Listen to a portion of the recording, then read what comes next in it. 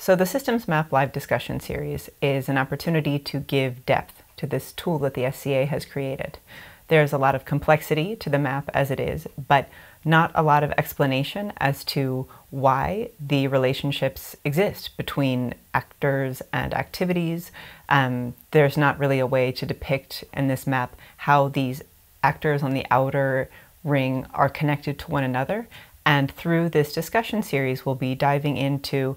the lived experiences of people who work in these roles of farming and processing and exporting, importing, roasting, and brewing to better understand how they see themselves situated and who they feel connected to, where they would like to have deeper connections or stronger connections. Over the course of 4 conversations, we'll get to know some people who are involved in actual coffee value chains and hear their perspectives on what's working for them. During this 4-episode series, we'll talk to people who are working in each of these activities, and we'll hear their perspectives on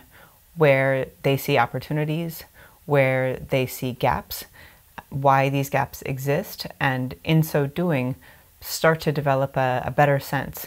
for ourselves as a community of where the needs are and how we can work together to make a map that is inclusive and representative in order to reflect a supply chain that is equitable and sustainable for everyone involved in it.